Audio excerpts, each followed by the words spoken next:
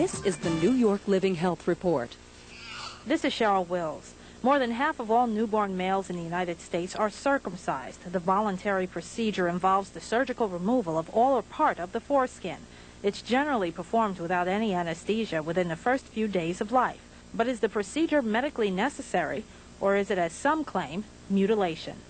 This afternoon we're talking about ritual genital mutilation here on Walden's Pond. Shelton Walden is a disc jockey for WBAI Radio. He's also a member of an international anti-circumcision group which is called NOCIRC, which is the National Organization of Circumcision Information Resource Centers. He devotes many of his call-in shows to the controversial issue of routinely circumcising infant boys. This is a damaging thing to do to boys, and that men are coming forward all over the UK and all over Northern Ireland now and documenting long-term harm from this procedure. Walden is part of a growing movement of men and women who are taking a stand against circumcision. When you look at what actually happens to the infant when he's strapped down on a board, and the clamp is placed over his penis, and the skin is ripped away, and there's blood and there's pain. And to me, there is no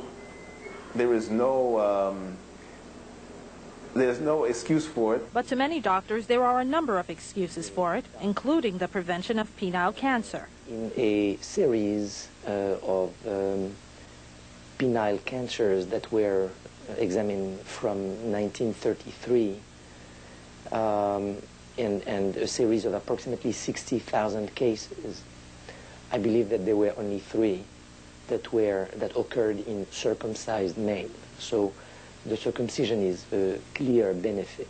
But doctors admit there are risks associated with the cutting of the foreskin. They include excessive bleeding, infection, and extensive scarring.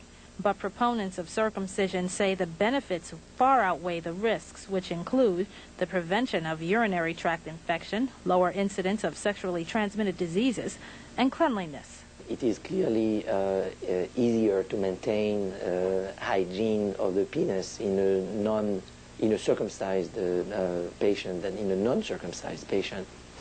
And poor hygiene has been accused to be responsible of both infections and penile cancer. But there is no real evidence for that. That's almost an insult to American men to say that you cannot clean your own penis. That saying that well, if that was the case, then we should cut off portions of people's ears. We should cut off part of toenails and other extremities of people's bodies. Well, the medical community is deeply divided over this issue as well. Some psychologists say that the physical and emotional trauma connected to circumcision leads to problems later on in life.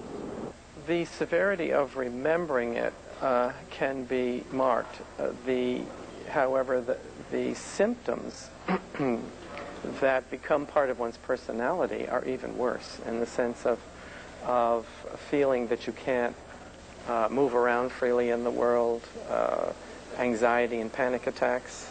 Many of these men cannot stand to have knives around. Dr. John Reinhardt is a psychotherapist who is a member of a national group known as DOC, for Doctors Opposing Circumcision.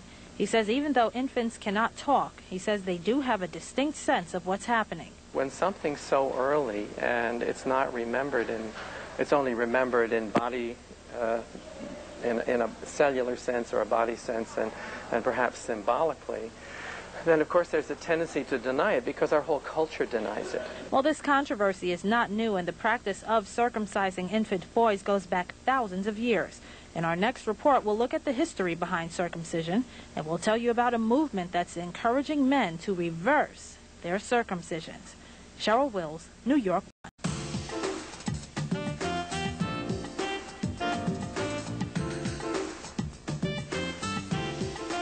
This is the New York Living Health Report.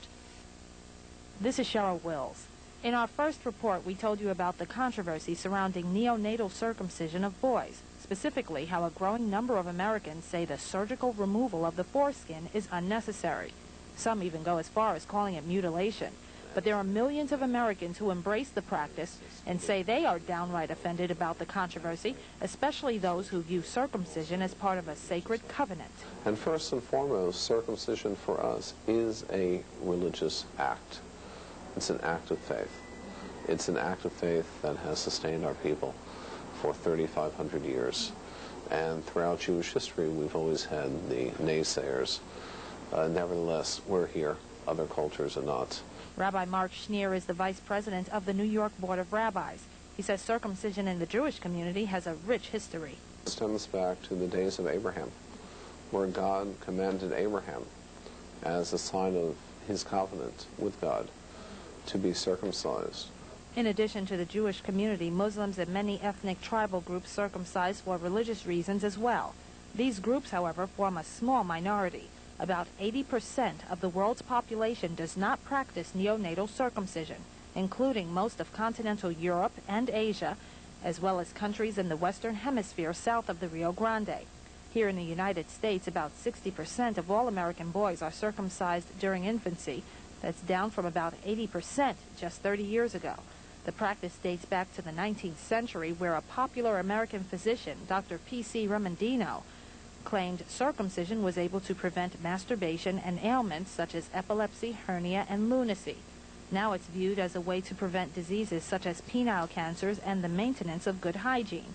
But in 1975, the American Academy of Pediatrics reported that there are no medical indications for circumcision in the neonatal period. That report was later endorsed by the American College of Obstetricians and Gynecologists. Well, some argue that report helped fuel the mounting opposition to routine circumcision. I feel it's a dehumanizing, degrading operation that no one should have to endure.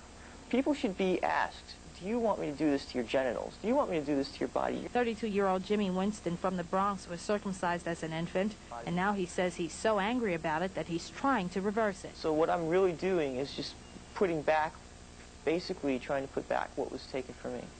And I'm not alone. I mean, a lot of males are doing that. Winston uses these weights to try to pull his skin back down. The shaft skin is stretched over and taped into place, and gravity does the rest. Winston says the process is slow, but it's not painful. Nevertheless, many view the whole circumcision controversy as absurd and insist it's a non-issue. And the Jewish people have been able to survive any questioning or any persecution or subjugation. And I don't think we're bound to begin modifying our laws because some doctors are beginning to question it. Cheryl Wills, New York 1.